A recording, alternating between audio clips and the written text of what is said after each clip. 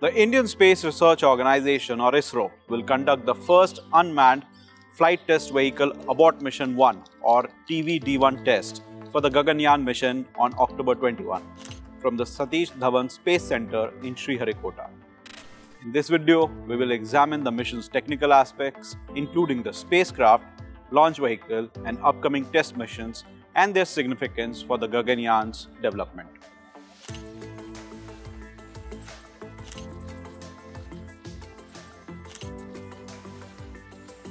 But before we do that, if you're watching this on YouTube, do remember to like, share and subscribe.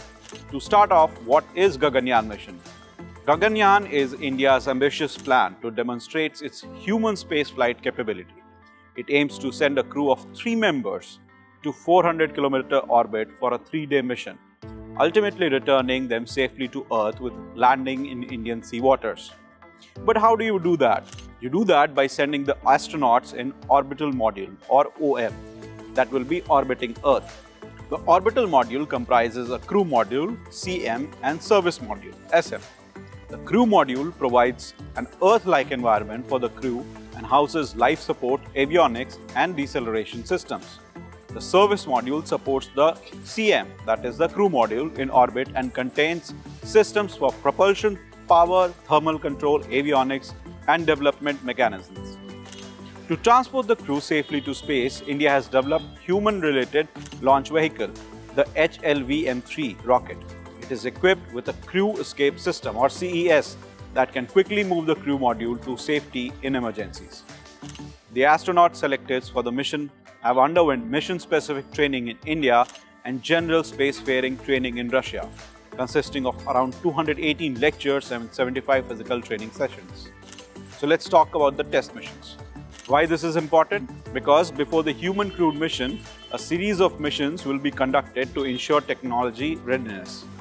These will include Integrated Airdrop Test, or IADT, Pad Abort Test, or PAT, and Test Vehicle Flights, or TB flights. All these systems will undergo thorough testing in uncrewed missions to validate their safety and reliability. Only then a crewed mission will take place.